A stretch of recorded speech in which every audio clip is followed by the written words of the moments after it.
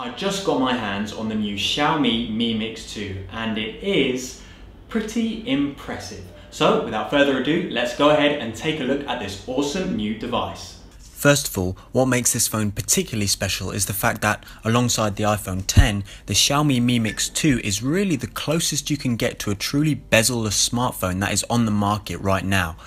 There are barely visible bezels along the two sides, a very slim one along the top, and then a slightly larger though still very small bezel along the bottom. It's this bottom bezel that houses the front camera, though all the front buttons such as the home, back and menu keys are kept on screen to ensure that the maximum amount of front space is taken up by the 6-inch Full HD display. Indeed, there are no physical buttons on the front of this phone whatsoever, with the fingerprint scanner being placed along the back below the rear camera.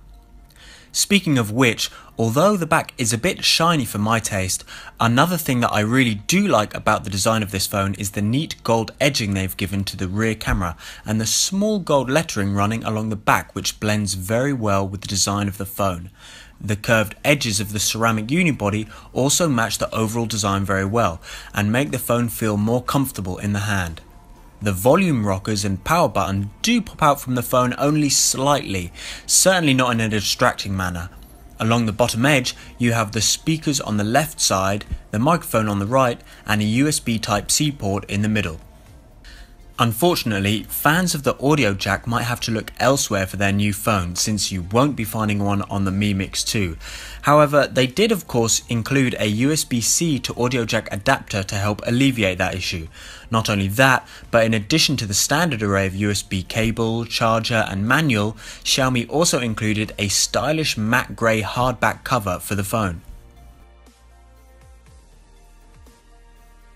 As far as internal specifications go, the Mi Mix 2 contains a powerful Snapdragon 835 CPU, an Adreno 540 GPU and 6GB of RAM with 64GB of internal storage. On the Antutu benchmark tests, the Mi Mix 2 was able to score an impressive 158,000, putting it firmly within the range of other flagship phones. For internal storage, you can choose between 64, 128 or 256GB. You can even choose an upgraded 8GB RAM version of the Mi Mix 2. For photo and video shooting, the Mix 2 has a 5MP front camera and a 12MP camera on the back. It's that rear camera that is essentially the same as the Mi 6's primary rear camera. No dual rear cameras here though. However, despite lacking the ability to take true bokeh effect photos, I think you can see from these pictures that the Mi Mix 2 performs very well in photo taking ability. It has a 1.25 micron pixel size, which ensures your photos look bright and colourful. There's also 4-axis optical image stabilization, meaning that even with moving objects on screen, there shouldn't be much blur. Still, at $589, it's a very welcome alternative to similar but much more expensive phones from Apple or Samsung.